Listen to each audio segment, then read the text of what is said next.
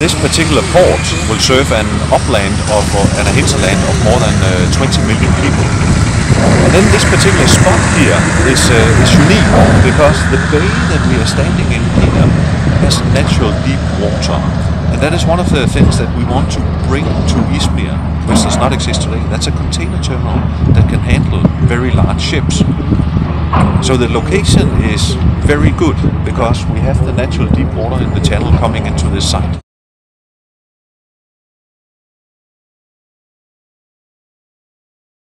It will change trade in Izmir quite a lot. Today Izmir, because of the existing ports here, are not very big and not very efficient. So today Izmir is served typically by small vessels, and there are no direct calls from Asia coming into to Izmir.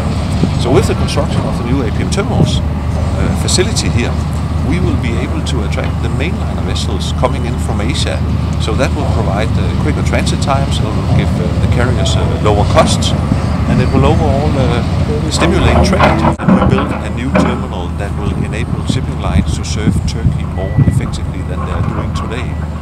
That will stimulate business here, it will attract factories, it will attract manufacturing to the Izmir area, because there is a very efficient gateway to get cargo out of Izmir and to get cargo into Izmir. And that is sort of the problem in Izmir today, that effective gateway is not there, but it will come.